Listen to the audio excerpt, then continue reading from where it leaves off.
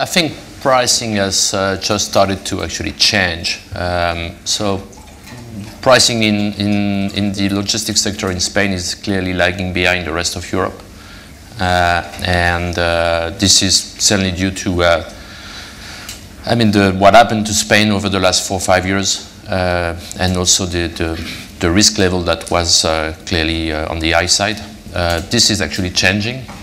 So there are more and more capital coming to Spain. I think the American capital in the first place with certainly Prologis, Blackstone, but also TPG, and also now the SOCIMI, the national Spanish REITs that are also investing in the logistics sector.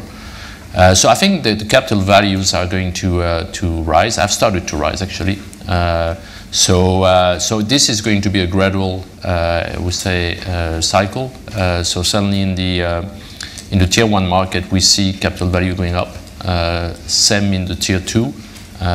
In tier 3, I think this is or remains to be seen, I believe. But it's clearly on the way up right now.